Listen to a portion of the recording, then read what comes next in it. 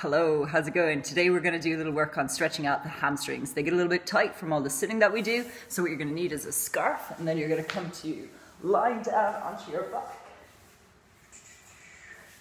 And then just hook your scarf around the ball edge of your toes, extend the leg up. You're going to press through the ball of your foot, so you feel a little stretch into the calf, into the hamstring, and then press through the heel of the foot. So you feel a little bit more through the calf, because remember everything is connected. And then if you can imagine pressing through the center of your foot, just so you get a nice full range of stretch.